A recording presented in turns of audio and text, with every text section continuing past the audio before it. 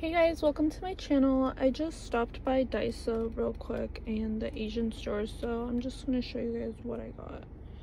So from Daiso, I had to get a pan. So I got a pan. It was only $5 and it seems like it's pretty good quality. I needed a soap dispenser, so I got a soap dispenser. And I had to get some seaweed, and I really wanted to try these. It says strawberry jelly inside, so I feel like these would be really good. They're marshmallows. And then I got these noodles.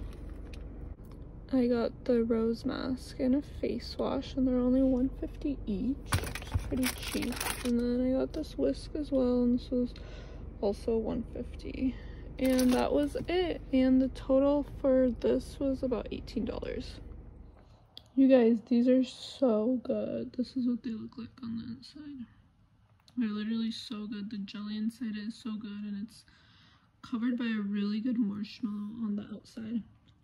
So I also got this chocolate just in case I was gonna be craving chocolate for the rest of the month or something.